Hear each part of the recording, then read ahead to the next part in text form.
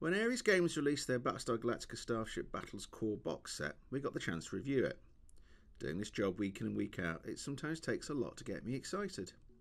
The core set was that product, based upon one of my favourite sci-fi TV shows of all time, both the 1970s and 2000s versions. And now they have added the story of Kara Thrace, the top fighter pilot from the reimagined BSG TV show, whose call sign Starbuck is almost a coffee shop. There are three aspects of the story of Starbuck reflected in the three expansions we have. The first is Starbuck in her Viper Mark II, the trademark vessel of the series, and the main fighter available after the TV show gets going.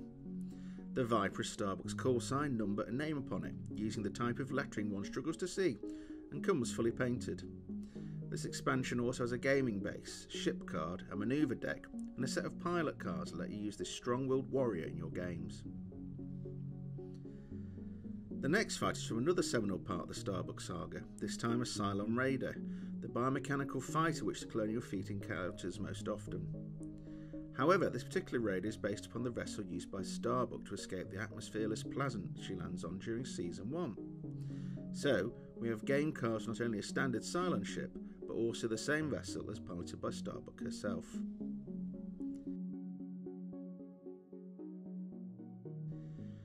The last fight is another part of the Starbuck saga, and the TV show as a whole.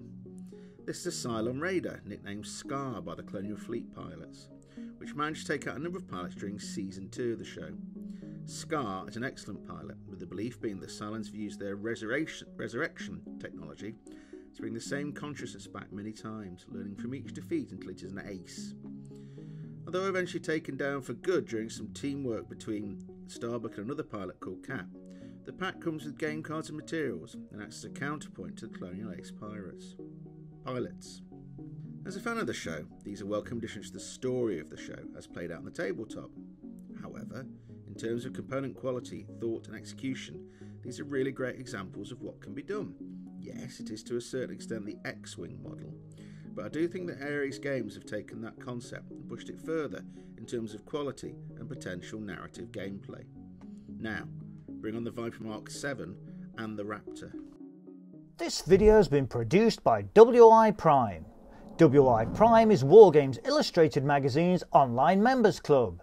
As a WI Prime member, you get access to all Wargames Illustrated videos before anyone else. We'll keep you posted on what's new via the Primetime News Bulletin delivered to your inbox every Friday.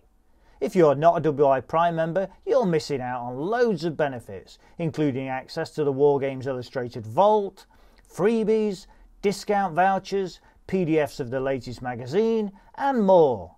Find out more about WI Prime by following the link.